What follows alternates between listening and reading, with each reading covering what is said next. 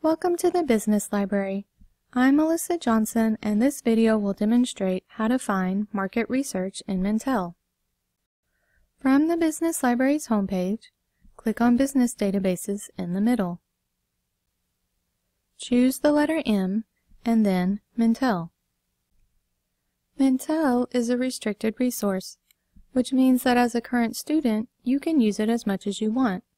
However, after you graduate, you won't be able to use this database anymore.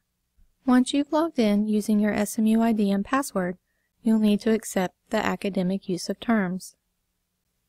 As always, if you have any questions, please do not hesitate to contact your business library for more information.